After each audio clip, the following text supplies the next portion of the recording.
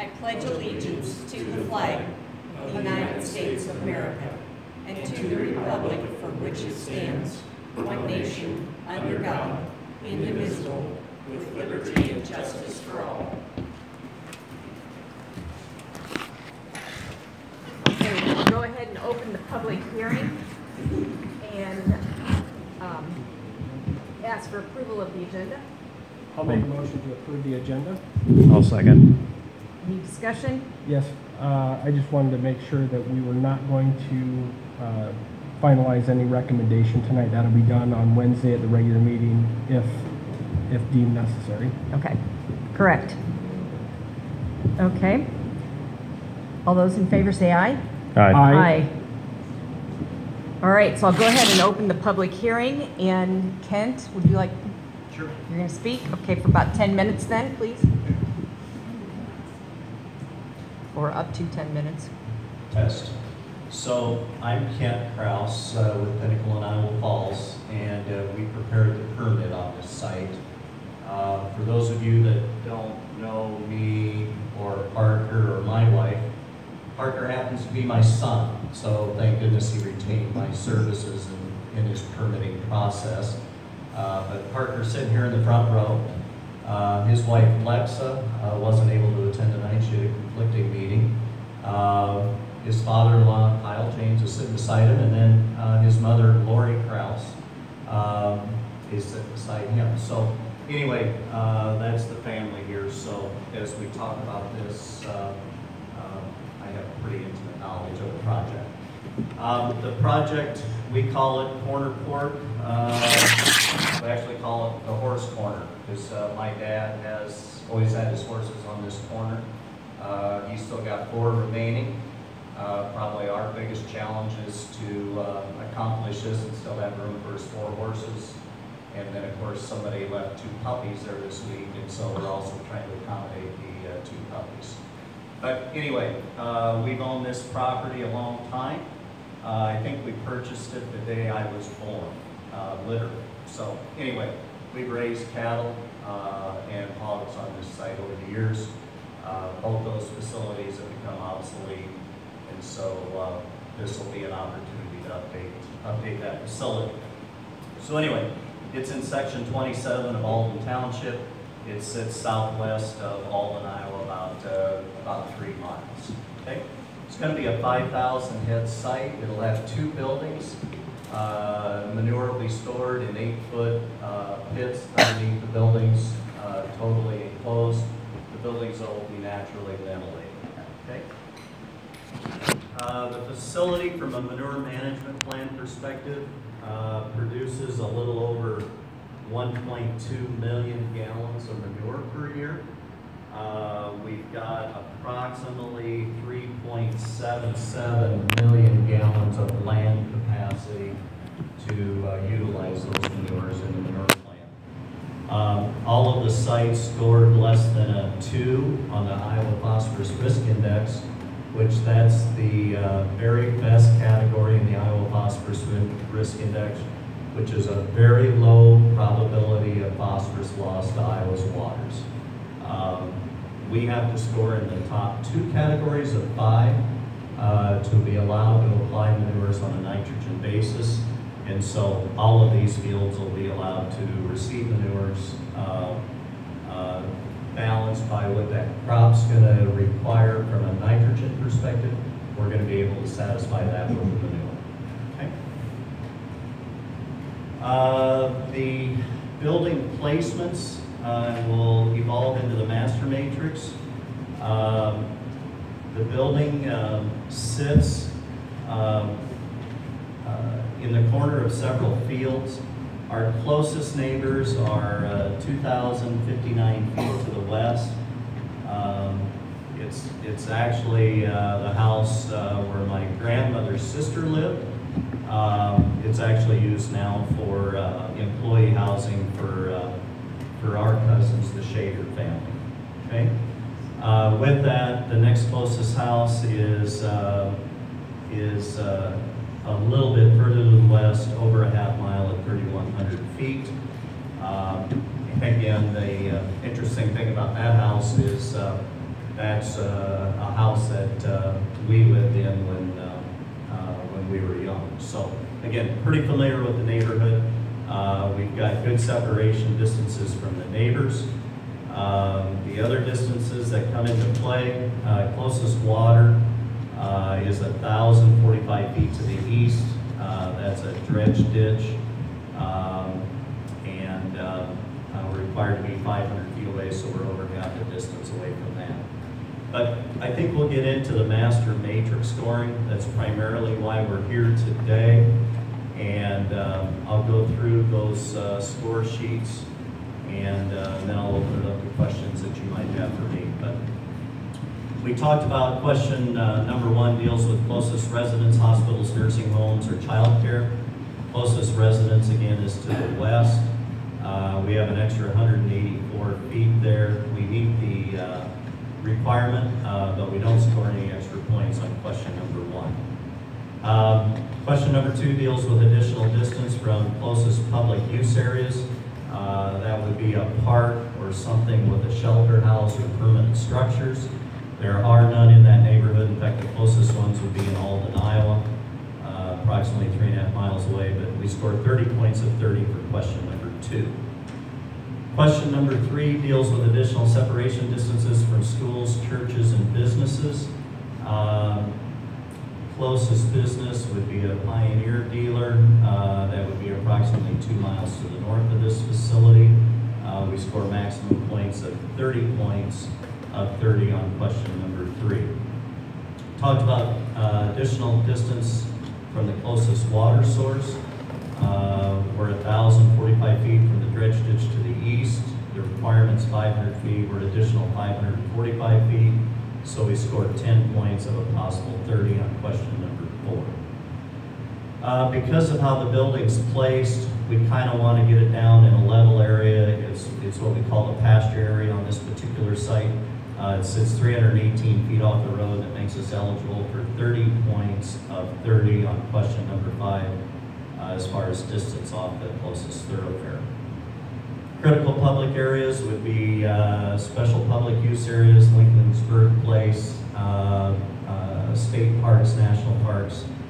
There are none anywhere near this area. We scored 10 points of 10 for question number 6. Question number 8 deals for additional separation distance to major water, known ag drainage wells or sinkholes. There are no ag drainage wells or sinkholes. Major water would be the Iowa River again in the Alden area. We're 3 miles away from that. We're eligible for 50 points of 50 on question number 8. Okay. Question number 10 deals with high quality waters and protected waters. High quality waters would tend to be your cold water trout streams up in northeast Iowa. There are no protected waters in the area. We're eligible for 30 points on question number 10. Because we're using deep pit manure storage that's covered with the roof of the facility, we're eligible for 30 points on question number 12. Because we're using cement as our manure storage structure, we qualify for form manure storage on question number 17, which is 30 points. Because we're 300 feet off the road, there's an existing large driveway on the facility. We're eligible for 19 points for, or 20 points on question 19 for having a truck turnaround. That means the trucks can come in off the road and turn around on the facility out of the traffic. 2 minutes, okay, I'll wrap it up. Parker himself, nor anyone in our family, or in fact his in-laws family, have ever had any administrative orders or DNR violations. He's eligible for 20 points on, or 30 points on question number 20. By size, he's eligible for 20 points on question number 24. He's going to be utilizing a wet-dry feeder, which results in reduced water consumption, and in turn then less manure production and a more concentrated manure. He's eligible for 25 points on question number 25. Now this is a commitment that's for the life of the facility, but he's committed to inject the manure as on the same day that it's being applied points on question number 26. And again, that's a lifetime commitment when he makes that commitment to inject the manure. There's going to be no manure applied on highly erodible ground. We're going to keep manure, if there were any public use areas, at least an additional 200 feet away. We're going to keep any manure applications, if there were wells built closer, at least 50 feet away from any application. And we're going to keep all manures at least 400 feet from any water source or major water source. We're going to keep manures 400 feet away from any high quality or protected waters. The plan also has a worker safety and protection program addressing worker safety as we're touring in those barns. And then it also has an emergency action plan that deals on the what ifs. We have a problem on that site, who do we call? And then the last points we took were the closure plan that says someday when that facility is no longer used for pork production, it'll be taken down to whatever Iowa local and federal laws are at that time. And with that, we scored 440 of the required 440 points on the master dangerous.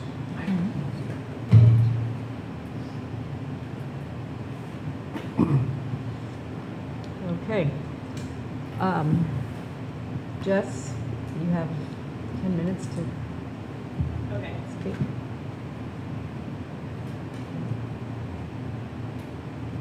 I think it should stay on. Hello? Okay, there you go. Okay. I'll keep it kind of short and pretty much talk about everything.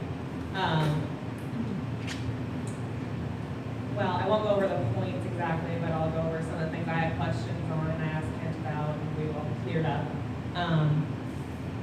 Since it is not less than 1,875 feet away from the nearest residence, they don't have to have a waiver signed for that.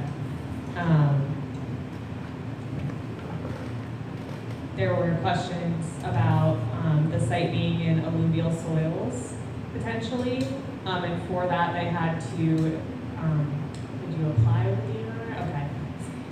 So we have to apply for, there's an area in the bottom section of the pasture where one end of the buildings will end up with alluvial soils which were deposited there by historical flooding.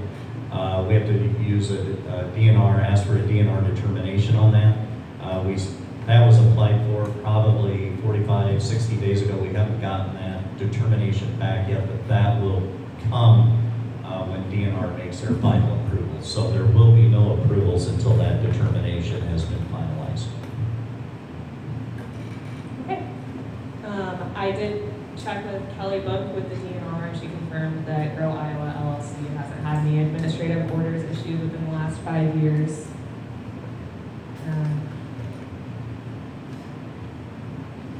There wasn't really anything else that stuck out to me when I was going through the application. So, I had 4 questions for you, Jess.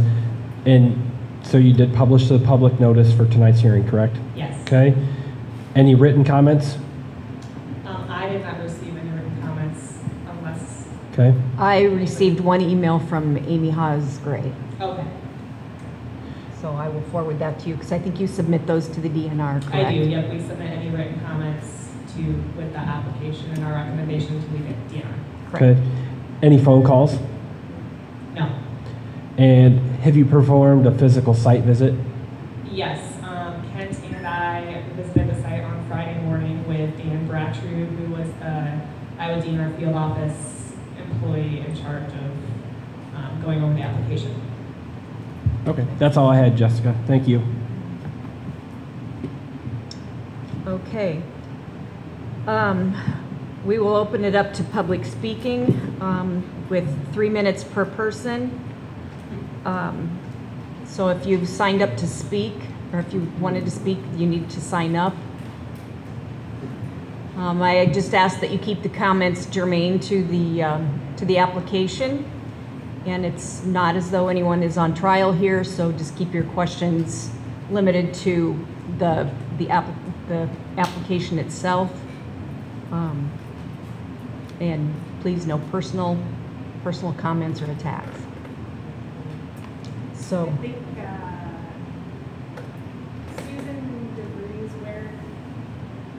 Susie. I can't tell where it says that you're from.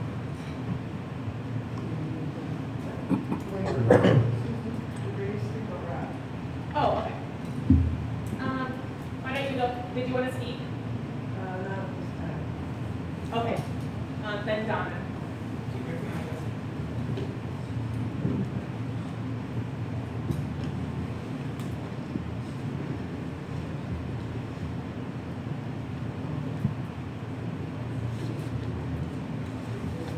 Thank you.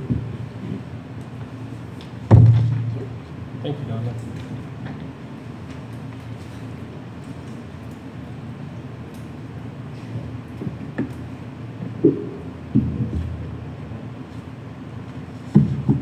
I do applaud Parker for trying out his new venture, and I appreciate the fact that you actually showed a closure plan as well as a calling list for injury, et cetera, et cetera. I do appreciate that. I just wanted to let you know that. Alluvial soils is the Earth's way of cleaning the water. This is the water that is supplied to rural wells. On the construction design statement, it states that if the site is in alluvial soils, you'll be required to submit a petition after receiving the floodplain determination. Include correspondence from the DNR in the packet, showing the site is not in a 100-year floodplain. The image on the right is the aerial photo showing the footprint of the proposed structures and the alluvial soil layers clearly marked. On the next page, by typing or signing your name, you are accepting responsibility for the accuracy of all information provided in this petition. The response is this correspondence does not constitute approval. I've checked out the procedure and was told that the information supplied in the petition is the information with which DNR works. The determination is made according to where that information tells them the buildings will be placed only. In other words, that placement on the property and not for any other placement. You've already mentioned item 5, 300 feet from the road, 30 points, 20 points for a suitable truck turnaround. If the building placement in the site drawing on the left is used, points can be taken, but the flood determination does not apply. If the building placement in the alluvial soil photo is used, the flood determination applies, but the points are lost. As of 3/20 today, that determination was not made. If it is not complete, the construction packet was prematurely submitted and therefore is incomplete. And the county should be checking on when that determination will be complete and what effect it will actually have on the building location. There's still time at this point to request a, take your moment. What's the word I'm looking for, Lance? I'm not sure what you're looking for here. An appeal? Pardon? An extension, thank you. There's still time to request an extension and make both of those aerial photos agree with each other. Because at the moment, they do not. Thank you. Thank you. Thank you.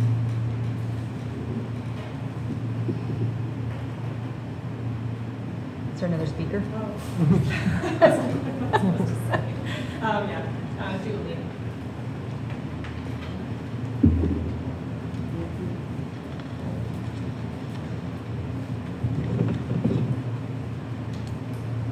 Okay, so we get this out right away, on behalf of taxpayers, with further, purposeful overproduction of COGS of pork, why should my tax dollars go to fund more overproduction. At this site, it's $40,000 at 5,000 What? hogs. They can't hear It's us. $43,200 Can you speak into the mic? at, it's $4,300 and $200. $43,200, which if we can figure out if it's 5,000 hogs or 5,400 hogs, that could be what we're paying Mr. Carter for overproduction. That being said, we'll move down to the matrix.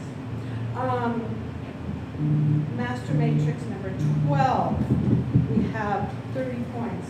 Manure storage structure has a cover, which is the back floor to the building. So we have 5,000 hogs living over their own manure. It's like living in an outhouse. In case you've ever been in an outhouse or a deep pit toilet, keep that in mind. No points taken for number 16, stockpiling, composting. So will we have dead hogs sitting in a dead box or laying out by the road for up to a reasonable amount of time, which can be, in fact, a week, spreading disease by air, scavengers. We don't know what these hogs, these pigs have died of. They're just out there. And if you want to, all you have to do is drive around some gravel roads and you're going to see them there, and you're going to see them for multiple days. So that is a hazard. That's a health hazard to people and to other hog factories in the area. Let's see. Here we go. Master matrix 17. Oh, that's okay. When we get down to, let's see, maintenance on a manure storage structure, number 17. They talk about if the caretaker will make routine observations of the pudding towel, et cetera, et cetera. If contamination is observed, an immediate investigation will be conducted to locate the source of the problem, and it will be immediately corrected. A groundwater or structural expert will direct the investigation. Is that expert certified, and by whom? Because we know anyone can call themselves an expert. Let's see. Number 24, master matrix number 24. The facility has a capacity of 1 to 2,000 animal units. Page 21. Number 2, my facility will have a total of 2,160 animal units. How many is it? It makes a difference. MMPs, manure management plans, they're plans, not promises. You don't know really. There's no guarantees and no one monitors it, no one follows The 3 minutes is up. I'm sorry, Julie. Okay. And master matrix 31, public street. there It's someone not else? public use. Who's next? Look at that, page 58. Manure spread. Pardon? William Krause Field. Page Okay, 58. Julie, I'm sorry, but your time is Oh, up. and Who's next? Susan, were you wanting to speak? no. Then, there's no one. Okay. All right.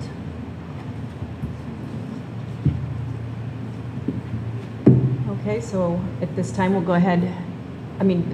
Kent, I guess I'll give you the opportunity to answer anything if you'd like, or we'll just close the public hearing at this time, whichever. If you have any. I think the only thing I want to speak on is that whole floodplain determination. What we sent to Army Corps of Engineers would be larger than what the building footprint was going to be. So I'm confused, I guess, is what the issue is. The buildings clearly fit within that blueprint. So that'll all be, DNR will be looking at that. They have the size of the buildings, they know exactly where they're gonna sit, and this is the way we do all our permitting. And my question, according to your comments, I believe if I interpreted this correctly, is if if the determination comes back that they would be within that area, then the DNR would not approve That's the correct. site anyway, correct? That's correct. All right. All right, so we'll go ahead and close the public hearing then. And ask for a motion to adjourn. So moved. Second. Discussion? All those in favor say aye. Aye. Well, thank you for coming, and we'll take your comments into consideration, and this will be on our agenda on Wednesday at our regular board meeting.